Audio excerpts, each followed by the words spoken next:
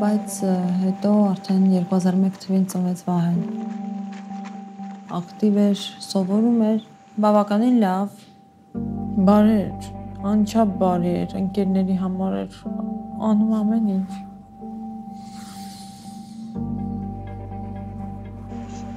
19 թվականին, երբ որ ավարտեց դպրոցը, ընդունվեց անմիջապես ու 3 օր հետո զորակոչվեց բանակ։ Ես կոնկրետ սեպտեմբերի 27-ին եմ վերջի անգամ խոսել, ինքը զոհվել է սեպտեմբերի 30-ին։ Vahe was one of 4,000 Armenian soldiers killed in a conflict with Azerbaijan last year. The grief and anger are now shaping politics in the country as it holds an important election.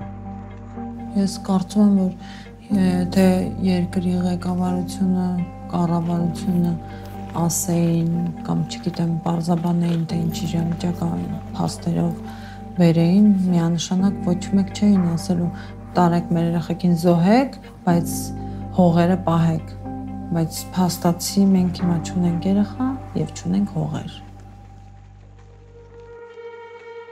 The two former Soviet states have been at war over the Nagorno-Karabakh region for more than 30 years.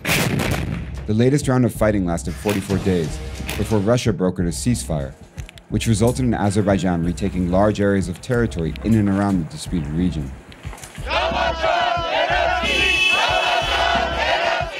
Many Armenians blame the current Prime Minister, Nikol Pashinyan, for losing the war. But for others, he still represents the hopes of people who elected him in 2018, when a revolution he led promised to topple the corruption that plagued the country for decades.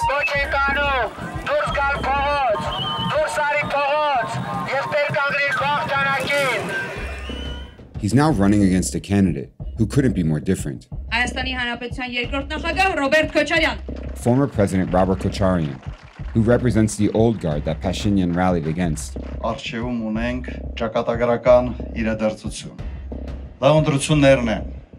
But Kocharian's supporters are willing to overlook that reputation in the name of restoring security.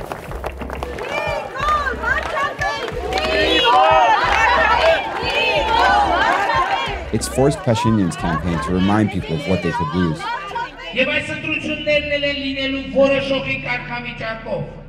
Եվ ինչպիսի որոշում եք դուք կայացնեք, մենք լինելու ենք հնազանդ ձեր որոշումներին, եւ սա է ամենակարևոր փոփոխությունը, որ տեղի է ունեցել։ Շատերը ձեզ փորձում են այսօր համոզել, որ ահա տեսակ էիք ուզում, ստացակ դուք բալավ չերետրությունները կեղծվում էին, թալանվում էին, բայց գոնե մեր հայրենիքի ամբողջականությունը եւ անվտանգությունն ապահոված էր։ Սուտ է չհավատակ դրան։ Why are you here today to support Prime Minister Pashinyan?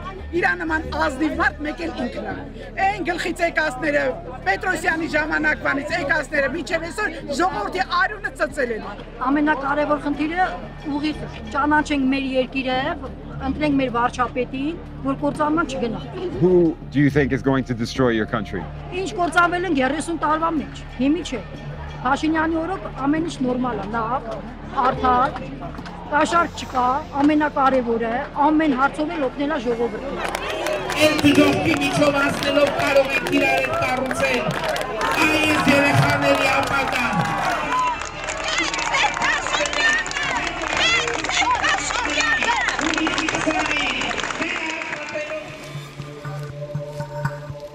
Kocharian's selling himself as a candidate of strength and stability.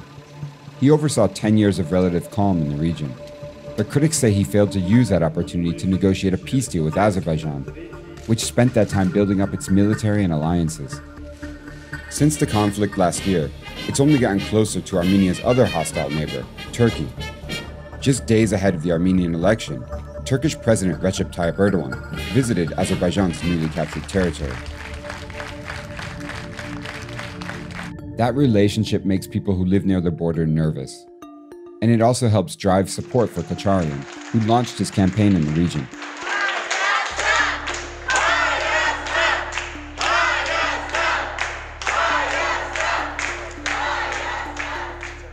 Այսօր դա ընտրություն է անվտանգ երկիր ունենալու մեջ կամ անվտանգությանը սպառնալիքների sense մշտական ազդեցության տակ ապրելու։ How important is last year's war with Azerbaijan in Nagorno-Karabakh in influencing this year's election? Ես կասեմ Արցախյան պատերազմը այս երկրորդ Արցախյան պատերազմը 2020 թվականի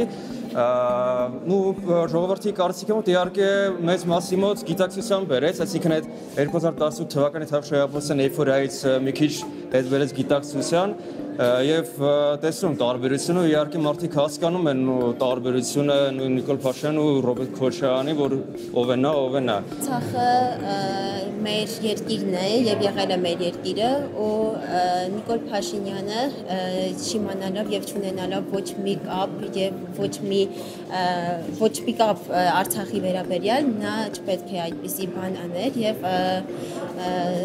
այդ իսկ պատճառով նա պետք է Like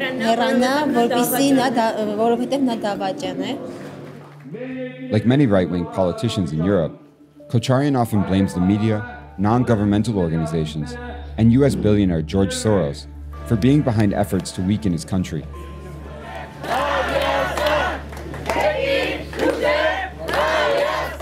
Despite numerous requests for an interview with Kocharyan's office, and even a request to the former president directly. Can you answer a question in English for Vice News from America? I think I don't have time now, but okay. I think we have a lot of time.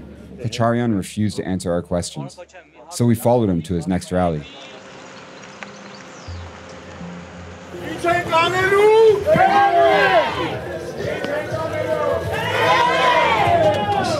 So right now Kocharyan is taking questions from the audience, but who gets to ask those questions seems to be very much predetermined by his staff. We're going to try to force a question from the back row here and see how he responds. Hi, Mr. Kocharyan, a question from Matthew Castle, Vice News. Just quickly, what do you say to Armenians who are worried you'll return this country to a period when corruption was widespread? Just a second. What would you say to those Armenians? Look, just a second. It's not a briefing with journalists. It's a meeting with our people. And please, I think it's just incorrect to interrupt me and to interrupt the people who are here to meet me. Is it okay? How can we ask you a question? We've tried to put a number of requests with your office. You are crossing some line, some ethical line. Don't you see it?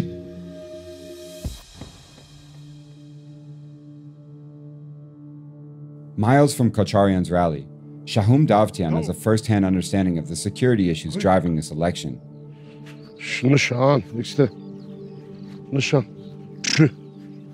He fought on the front lines against Azerbaijan in the 1990s, and again last year.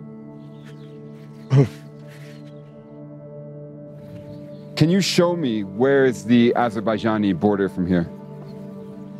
In Janabara Urgalis, Janabara.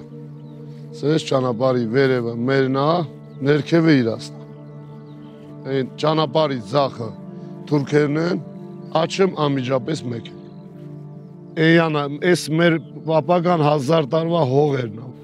How do you feel being so surrounded by Azerbaijan right here? Since շրջապատված ենք ոչ թե մենակ ստեղով, մեղրիով, գափանով, Լաչինի միջանցքը Արցախ տանող ճանապարհը, այստեղ էր բարձունքներում սաղ իրանք էր. Davtyan was forced to move after the recent fighting, along with his livestock. He used to live in an area around Nagorno-Karabakh that was occupied by Armenia. After the fighting, Azerbaijan retook that land.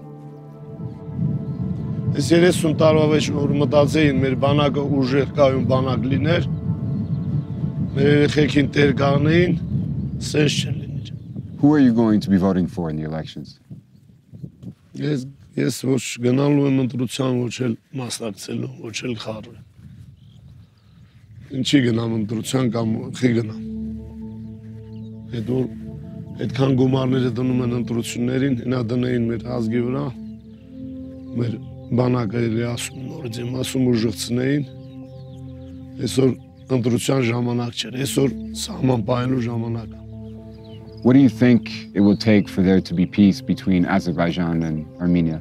Խաղացունի ես չեմ հազարավոր զինվորներ եք կորցրել այդքան։ Լավ երեխեք են կորցրել, մենք ոնց բարաշենք իրանց հետ։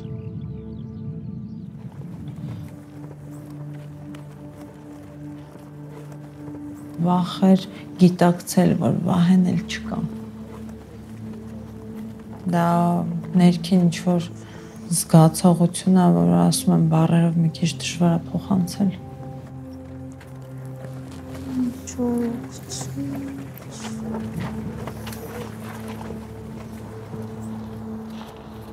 Կառավարությունը միանշանակ պետք է փոխվի։ Թե հետո ով կգա, ինչ կլինի, անկեղծ ասած, անձամբ ես էլ երևի թե վայից հետո ոչ մեկին չեմ կարող վստահել։